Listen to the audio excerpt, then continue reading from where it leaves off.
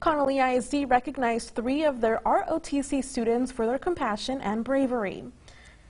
Akawavion Leathers, Landon Johnson, and Shania Green were headed home from a football game when 3 of their classmates got into an accident with an 18-wheeler. The students quickly sprang into action when they heard it and began checking on the injuries of those in the car, all to find that it was their classmates. The students received the Good Samaritan Award from the district superintendent and the school board of trustees. The district commented on the trio's efforts, saying the characters the students displayed shows them the future is in capable hands.